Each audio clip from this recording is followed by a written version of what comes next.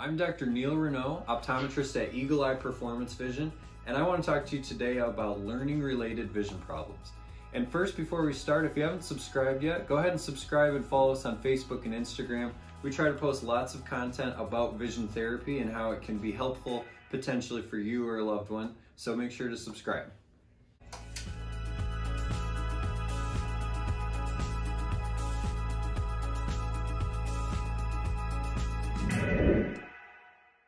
All right, learning-related vision problems.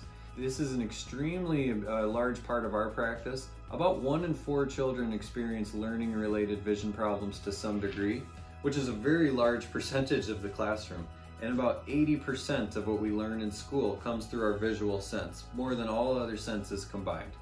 And so why is it so prevalent? 1 in 4 kids struggle with their eyes when it comes to learning.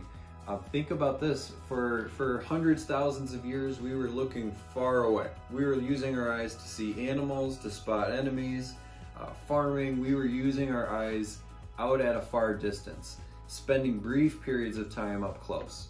Then about 100 years ago, everything changed. Kids started going to school, and in America it became mandatory to go to school.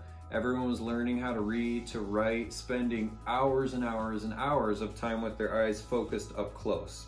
So we have these eyes that are designed to see perfectly far away where they're relaxed, but we're spending hours a day up close looking at books, homework.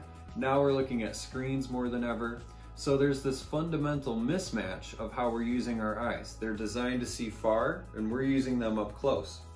So a lot of kids can fatigue and get worn out with this problem. And reading is really the most complex and challenging thing we do with our eyes. Anytime we're reading, we need to converge or point our eyes inward up close. We also need to zoom in like a camera. We need to make that vision clear and single. Then we need to move our eyes across the page, tiny word to tiny word, across each of those targets, rapidly processing and making sense of what we're reading, while also keeping our spot on the page. There's not really anything that's more challenging than that to do with your eyes, yet we do it all day long. And for about 1 in 4 children, they have not developed the neurological pathways to be able to coordinate their eyes up close. Even if they can see 20/20 far away, 20/20, they don't spend much of their day looking 20 feet away. They're spending their whole day right here, where lots of muscles are flexing and working.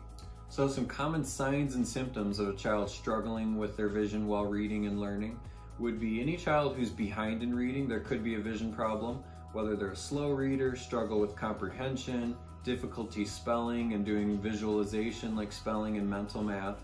They may even be symptomatic and struggle with headaches, nausea when they're reading, lots of frustration and shorter attention span with up close work because their eyes are so uncomfortable.